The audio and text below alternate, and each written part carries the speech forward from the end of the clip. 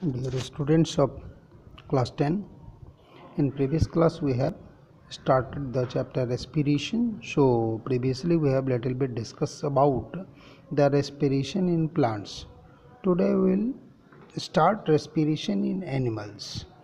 So respiration in lower unicellular animals or organisms like amoeba, paramecium, the exchange of respiratory gases, that is oxygen and carbon dioxide, occurs through cell membrane by diffusion.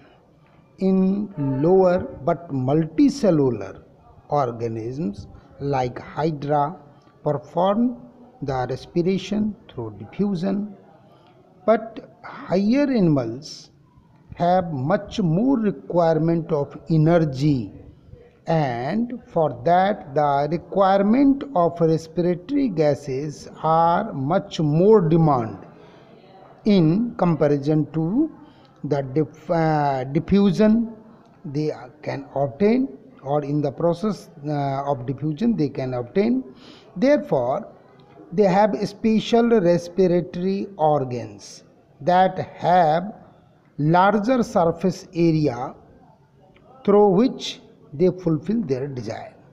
As in human lungs have millions of air sac or alveoli that covers the many times bigger surface area than their body.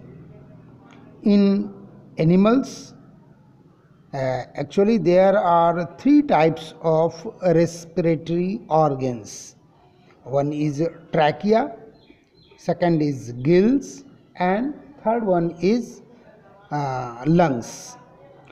Insects have a fine system of air tubes running all parts of the body.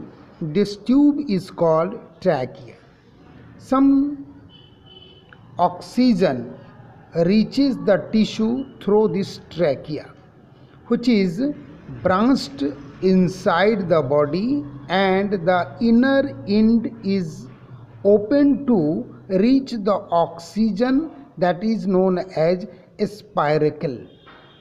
Here one thing is remarkable, that the exchange of gases not takes place through blood in insects, as the insects blood doesn't contains hemoglobin pigment.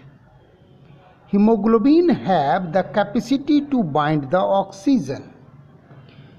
Now next one is gills, are the respiratory organs found in aquatic animals, which is found in fish and reptiles, birds and mammals have lungs for exchange of gases in respiration. Now gills. Aquatic animals utilize the oxygen dissolved in water, and a special organ gill absorb this.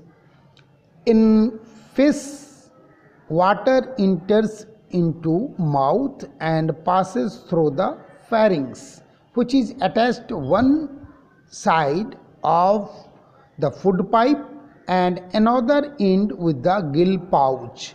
The gill pouch is a flattened bag-like structure. Both sides of the head is available. The gills are laterally attached with one end and another free end with so many gill lamellae. When water passes through the gills, the exchange of gases takes place through gills, where the blood vessels in the gills absorb the oxygen dissolved in water. In terrestrial animals are in need of too much oxygen, of atmospheric oxygen for the respiration, and for that in vertebrates lungs is available. In amphibia, respiration takes place not only through lungs, also they are capable to do with skin and mouth, but in reptiles as snake, lizard, tortoise, uh, and in higher class vertebrates like birds and mammalians, respiration takes place through lungs. Now, in next class we will discuss for human respiratory system.